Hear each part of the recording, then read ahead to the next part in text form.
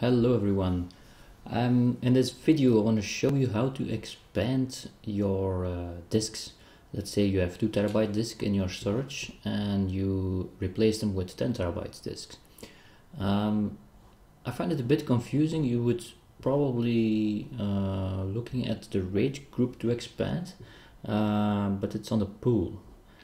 Let me show you. You log into your QNAP device. I'm already logged in here. You go to your storage manager. I already switched my disks, so I had 2 terabyte disks and I've replaced them by 10 terabyte disks. But as you can see here, you can select your RAID group and there's no expand option here, which would be logical for me, more logical. But you have to go to your storage space, and here again select it, click on manage,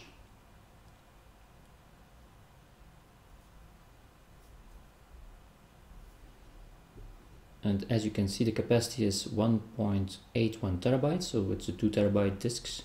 It were 2 terabyte disks, and now you can here replace disk one by one. So let's click it. Then you can change the disk one by one if you want, but already did it, so I'm just gonna expand capacity here. And there you can expand it. Are you sure? Yes. And then it will try to expand the disk. Let's see if it's instant or that it needs to be rebuilt also. Okay, synchronizing 19.9%. It will probably take another minutes, hours, I have no idea. I will leave it in the comment how long it takes, but I think it will take a few hours again. So that's it. If you have any questions, leave a comment.